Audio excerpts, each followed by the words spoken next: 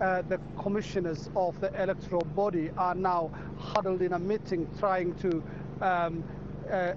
verify the numbers that they have declared yesterday as the final results from the 291 constituencies countrywide.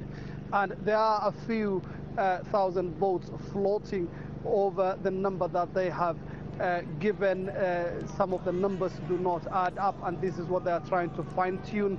Any little change in the numbers might see the country going for a runoff because Uhuru Kenyatta is right now holding 4,100 votes above the threshold necessary for any candidate to win the elections in the first round.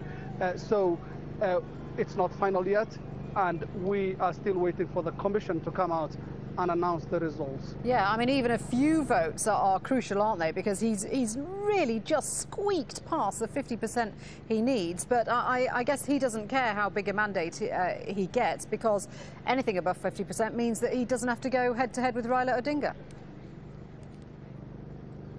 Indeed, the Uhuru campaign team have been trying as much as possible to avoid a runoff, and this is what they have been telling their supporters throughout the campaign period, that the elections should be concluded in the first round, knowing very much that in case there is a runoff, the possibility of Raila winning the elections increases, and this is what they were trying to avoid as much as possible. So as the commission right now continues to verify the numbers and also listen to complaints that are coming from the CORD alliance of Prime Minister Raila Odinga, that's been fighting the numbers that have been given so far, saying that they've been rigging in some places.